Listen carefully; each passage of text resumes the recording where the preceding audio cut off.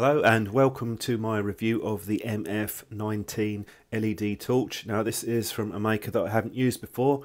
This is branded MYCARBON.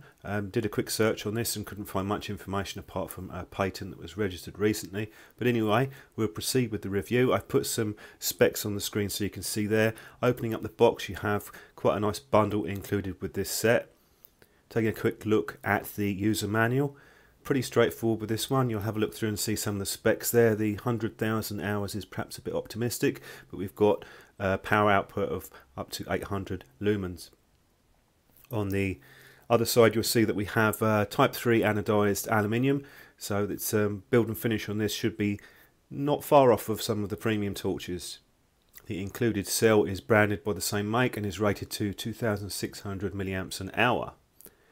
Also get a micro USB charging cable included here, and there is a bike mount. Whether or not you're going to use this, I'm not sure, but it's a nice extra to have if you do have a bicycle. You'll see you have two silicone inserts there for sizes on the handlebar and two adjusters for the handlebar and torch, and there's a basic hand strap included. I prefer one with a adjustable center, but that's okay. Now the included case is actually quite nice. You have a popper on the back, and there is a loop for the belt, elasticated sides, and we have a D-ring as well. This has a velcro closing. It's actually quite a nice quality case, easily on a par with some of the better torches I've looked at.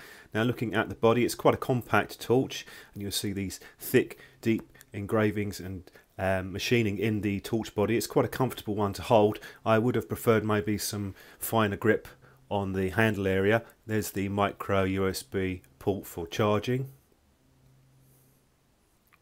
On the bottom you have the slots where you can attach the hand strap. There's no button on the underside, just a single button here, and you can unscrew with a spring inside here. Machining on this is pretty good. Doesn't quite have the density of the top end ones. Top comes off too.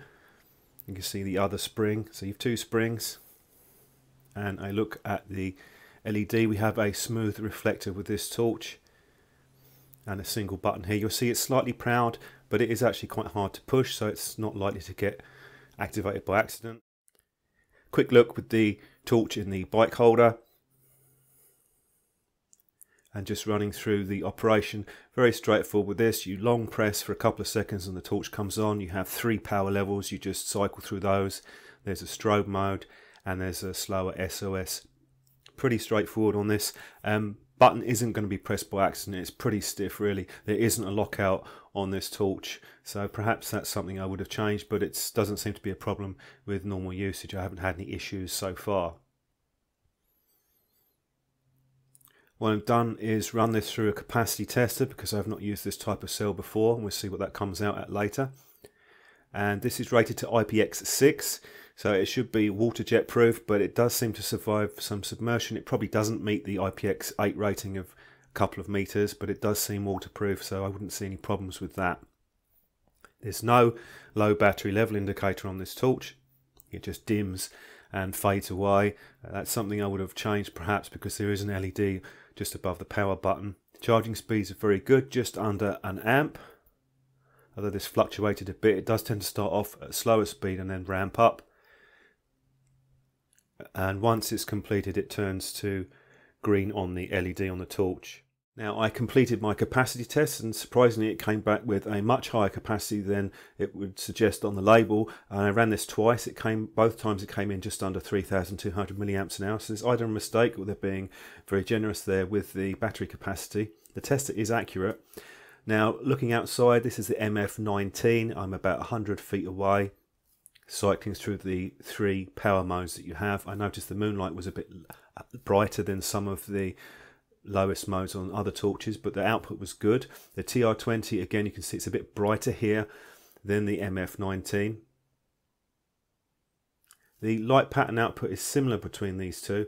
It's not exactly the same. The TR20 has a slightly more concentrated light in the middle. We're back on that MF19 again, and you can see nice even distribution. I quite like the pattern with this particular torch.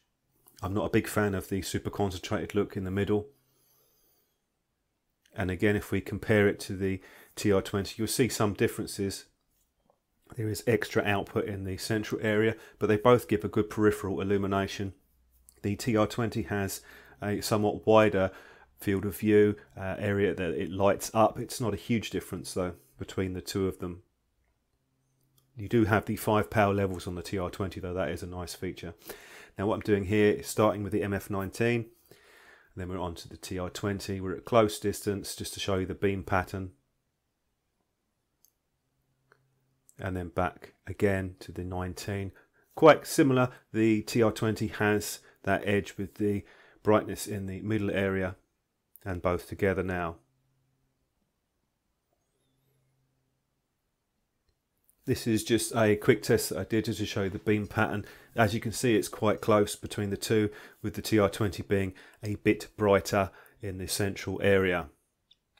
Okay, so wrapping up on this one, I hope you found this video useful, perhaps show you a bit more about the torch, but I actually like this one. The performance was good. It's about $35, £30, and it offers good value for that price. It's certainly not as good in terms of features as some of the top end torches, but it does have a nice beam pattern. You get a good package and it's well built. Couple of areas that I might have changed.